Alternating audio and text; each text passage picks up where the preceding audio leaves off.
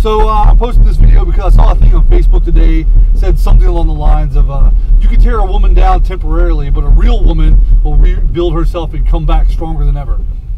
And it's a part of this whole positive thinking sort of line of bullshit that I see online. And I could probably make several different videos about lots of different aspects of that, but I want to address this in particular today because it's what came up and it's really frustrating. It's this idea as if somehow, if you're crushed, if you're destroyed, if something really awful happens to you and you're unable to bounce back from it, that it's not that you're crushed from the outside, it's that you're weak, it's that you're pathetic, you're not real, right? Because real women, of course, can bounce back from anything.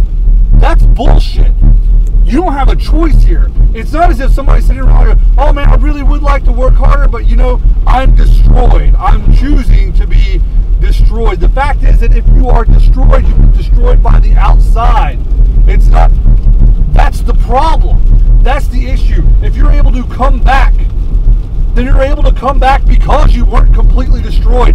If you end up institutionalized, if you end up completely wrecked, it's not that you were sitting around like, you know, well, I'd really like to come back and have a life and have a family. I'd really like that, but fuck that.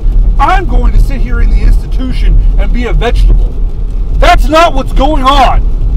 And it's frustrating. It's frustrating to have people act all high and mighty because they were able to get over things in their lives that people get over all the time. People are able to get over the fact that they got diseases all the time. That's what you do. You keep moving on because what other choice do you have? Unless, of course, you are absolutely destroyed. Unless, of course, you die. Unless, of course, things become so overwhelming that you can't possibly imagine any way out other than suicide. Unless you're institutionalized. Unless your family ends up taking care of you because you can no longer care for yourself because you truly are wrecked. But you're not better than those people that didn't get truly wrecked. It's like me coming along and saying like, oh, you were hurt temporarily? Fuck that.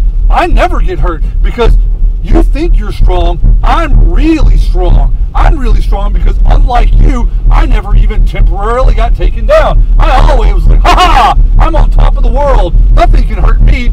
But of course, I haven't been in your shoes. I don't know what your circumstances are. I don't know how hard things are for you.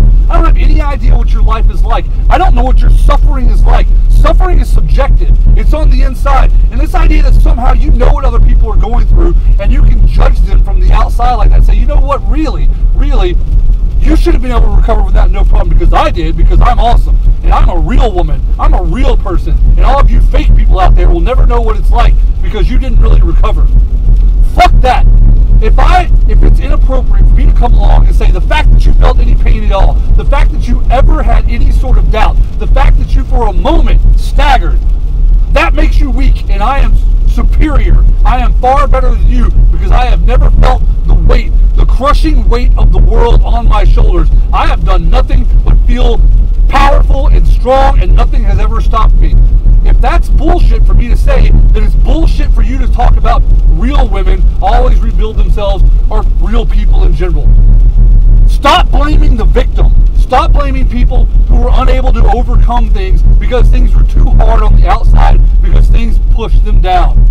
You're not better than them. Fuck you.